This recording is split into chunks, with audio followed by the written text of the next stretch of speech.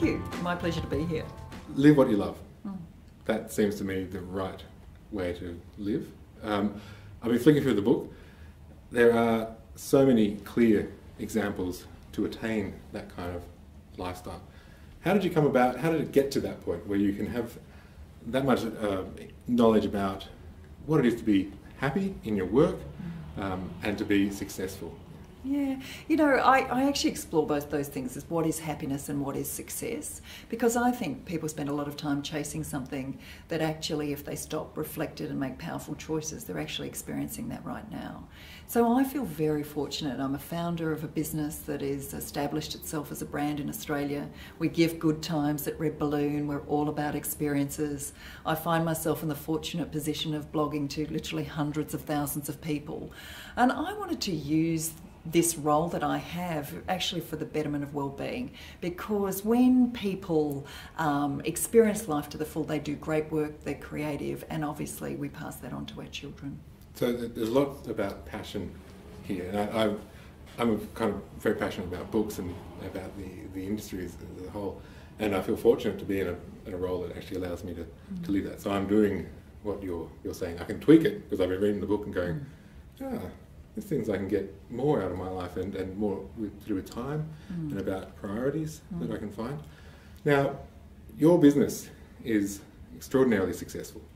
How did that begin? Oh, look, I started my business at home, like literally years ago. It's more than 14 years ago that I started my business. And the whole .com thing was just beginning to take off. And I naively said, oh, I'll start one of those. That sounds like fun. And I thought I could do that. I had young children. I wanted to spend more time with them. So I left my corporate career and I thought, oh, I know, I'll play with my kids in the day and I'll work at night. And, you know, when the kids gang up on me and said, Mum, why do we have to go to bed at 5:30? You know, I knew something wasn't quite right. But, you know, the thing is that I did have a passion for people having good times. I truly believe in shared experience. I want people, more than anything, you know, that's what we look back on our lives, good times and bad times, but it's the experiences that we shared.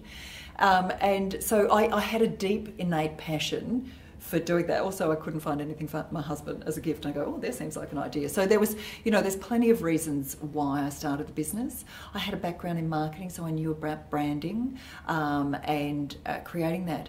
But what I found is people often look at me and say, oh, it's all right for her. You know, she came up with a good idea, or I'm just like everybody else. You know, I was brought up in middle class Australia, went to local school, but what I have done is make really clear choices, and that's part of what this book is exploring, is people really having conscious choice. So instead of life happening to you, you happen to life, and you really, you know, you look into it and take your time to do that.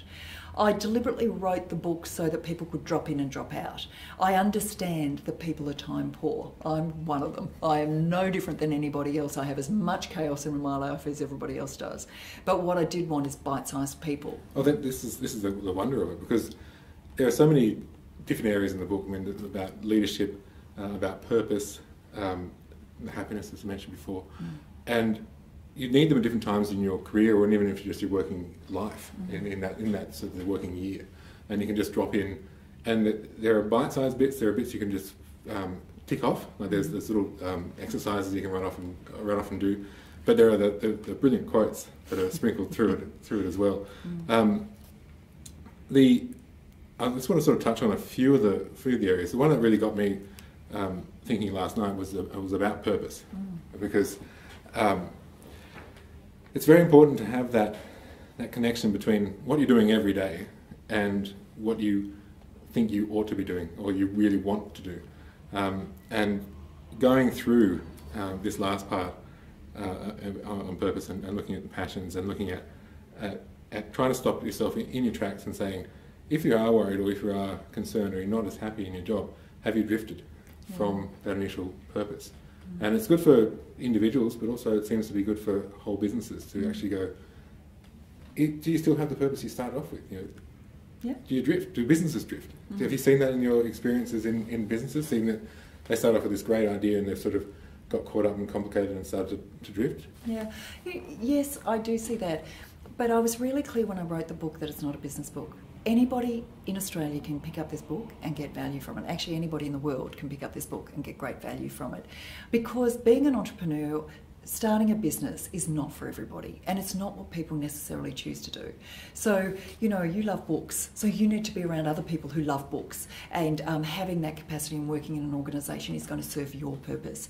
So it's more the fact that we stick to our purpose rather than getting lost and making a choice. You know, I've said many times, you know, I've been offered all sorts of jobs over the time, and I've always chosen the one that has come back to people and people engagement and how people feel about life.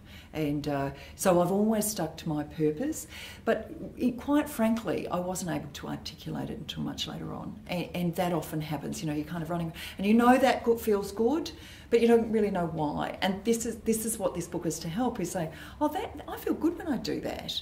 Well, maybe I should do more of that sort of thing. And quite often we don't take the time to actually reflect. It's extraordinary that you're able to bring those experiences, because it can be very cloudy when you try and put down, like, this is what I've learned, how do I get that out and express it? I mean, I suppose by using the blog and by using LinkedIn and communicating, having feedback all the time, that it helps you craft that really direct speech that you've got in here. You just nail it. Just take a subject, hit on its head. There's no confusion about it. You've just expressed it. It's very cleverly done. I wanted to ask you another thing, which is separate. It's sort of, when I'm reading through the book and I'm thinking of one Naomi Simson, and then I hear that you're on Shark Tank on Channel 10, is it? Yeah. How did that transition happen? Well, so the first thing is to look at the choices I've made in my own life. So I feel very fortunate. I had great role models in my life. My mother, she worked for a great Australian entrepreneur by the name of Lindsay Canamol. So I've always had these great role models in my life. And not everybody has that. You know, they might be sitting in one world and they think, I really want that. So I was prepared to say, I had role models, I will be role model for somebody else. And so I started blogging, and this is years and years ago. I started writing my blog, and I've written like 800 posts or more. Like, Yeah. I've got a lot to say. So I started blogging, and that got picked up by LinkedIn, and I was one of their first in the influencer program, and I'm by far Australia's leading influencer, but I think I'm like top 20 in the world. You know, I'm way up there with Obama and Richard Branson. Astonishing. I know. I'm equally surprised sometimes. But the feedback that I get consistently is because the way I write is the way I speak, and I'm just talking normally, as if we're chatting now. This is the way I talk. And I usually have a colourful story to give an example or to highlight the point that I'm trying to make.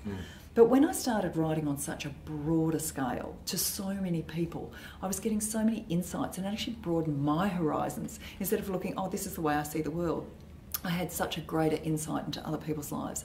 And so I started collecting that and saying, you know, actually, I think I could do something with this, and to be a role model on an even broader scale. So I wrote the book, and it did take quite a long time to put together. It wasn't something that just was put together quickly. I've been working on it for quite a long time, more than a year. For an entrepreneur, that's a very long time. So, you know, some authors will say only a year, and others will say that's a very long time.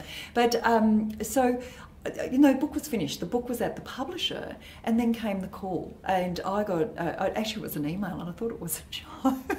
When they contacted me about Shark Tank, I had to be, hey, what's this Shark Tank thing? And somebody said, oh no, it's fantastic. And I didn't mean to play hard to get, but the executive producer said, look, we want to interview you. And I said, oh, not a problem, but I'm not around, I'm in Melbourne. Not a problem, we'll come to Melbourne. And when I met them in the cafe, they'd set it up like a studio with lights and cameras and everything. I was like, oh, this is really, and they said, yeah, we're Shine. And they go, oh, right, the best producers in Australia. So, you know, and that's where it came from. So why I chose to do Shark Tank is, apart from being fundamentally curious about other people's lives, and, you know, I get to see all of these great businesses, is because I get to be a role model for anybody else who wants to start a business or to see women in leadership, and it's about balanced voice. Well, there's a good part here on leaders being encouragers. Yeah. Which, in that sense, that's what being a role model is. It's that seeing the potential in somebody and helping them out and being their mentor and encouraging them through. It's those kinds of positive points throughout this book which make it such a delight just to dip into. And I think that we're going to have, here at Booktopia, we're being selfish, going to have some success with selling it. But I think it's been one of those books people are going to be dipping into for years. Yeah. Congratulations on the book. Thank you. I really appreciate it. Thank you for coming to Booktopia. So my pleasure. Naomi Simpson's book is available from booktopia.com.au right now.